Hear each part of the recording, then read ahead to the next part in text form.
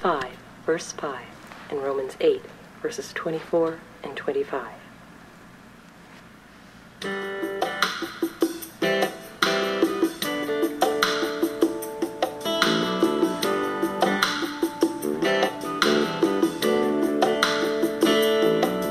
Now hope does not disappoint, because the love of God has been poured out in our hearts by the Holy Spirit.